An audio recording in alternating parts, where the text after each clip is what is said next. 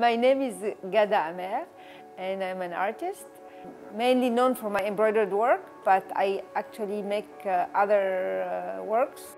All my work deals with issue of woman, actually, and love. I am born in Cairo, and at the age of 11 I left with my parents, spent like 30 years in France and came to America.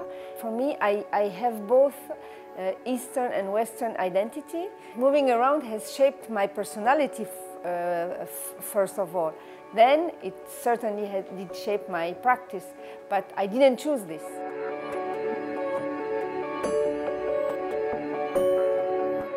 I don't like to be in a only woman artist show, but I like this one is because it was American artist.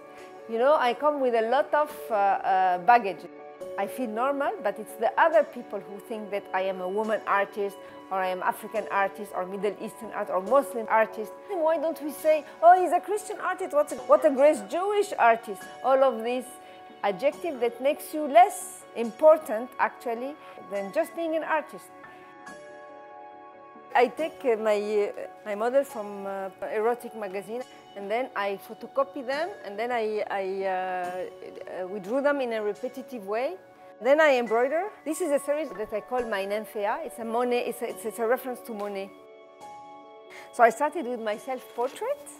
Feminism is a socialist, anti-family political movement that encourages women to leave their husbands, kill their children, practice witchcraft, destroy capitalism, and become lesbians. So you can say I'm a feminist. Actually, the museum have like what, 10% of women artists? This is not normal.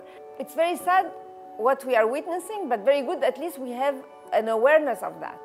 My reaction to not finding any woman in the art history that are painters. So I said, okay, then the painting is a men vocabulary. I don't want to use it.